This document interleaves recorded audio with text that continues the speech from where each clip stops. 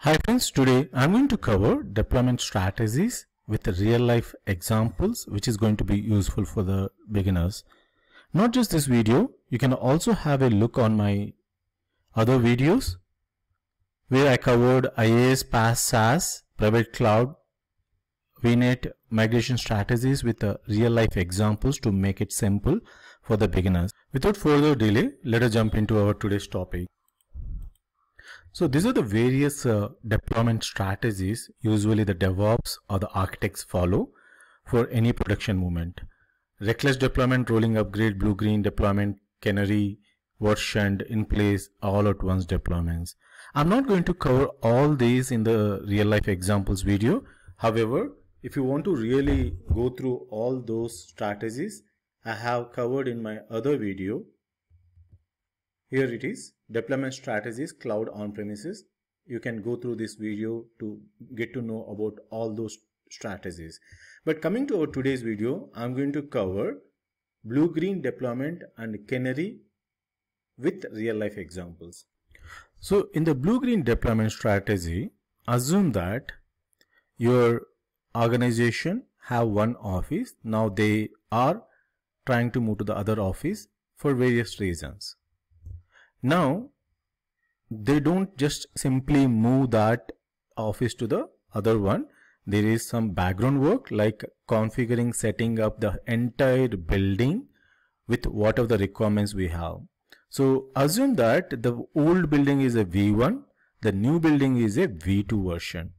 So, when you want to get into the V2, first you will set up everything and you will try to test it with a few people, and if it is all working fine, then automatically all the employees will be switched to the new office.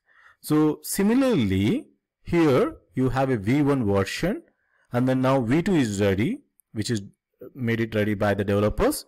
Now you can't switch your production traffic to V2 directly.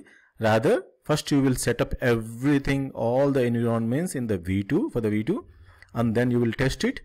After the testing, it will be switching to the V2 version. All the traffic will be moving to the V2 version. However, it happened in the office environments. So in the simpler terms, spin up a new separate deployment for the new version without affecting the current one. Test the new version, and once ready, start routing users to the newer version. Coming to the Canary deployment, same example like V1, V2, and same office is here also. So you have a old office and then you are setting up a new office, that is a V2. Just to make sure that everything is working fine, if you switch all the teams at a time to a new office, something could go wrong. All the work may get impacted. So the best approach is, okay, switch team by team. Maybe in a first go, you will switch 10 teams to the new office, all working fine. Then you will switch next 10 teams. Subsequently, you will switch all the office staff from old office to the new office. The risk is low here because first to go only 10 teams are being moved and then everything is working fine. Then the next team is coming. If something is going wrong in the new office, then those teams will be coming back to the old office. So it is going with the chunks. The risk is very low.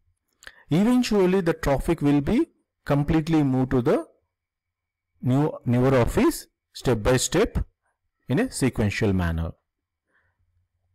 Same way, if one of your team is building a API or API platform, now if you just deploy all the APIs to the production and you will reroute the traffic, something may go wrong. Rather, first you will switch few of your traffic or few of your users to the V2 version, and you will continuously notice or monitor both the versions, how that is happening.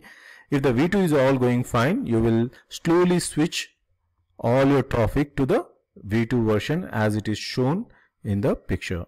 So deploy the new version into the production alongside with the old one, carefully controlling who gets to use the newer version. monitor and tune the experiment while gradually expanding its population. In the real time, the best example is like maybe if the Facebook is deploying new features or new APIs, they want to publish the newer version to the certain countries. Maybe the first to go will be the US. If everything goes fine, they want to stretch to the other countries as well, based on how the feedback and how the results are coming.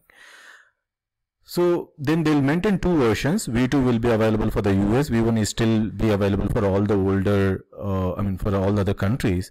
Then if V2 is all going good, then they will slowly switch to other countries step by step process. That is the best example. For any company it can be applied. Thanks for watching my videos.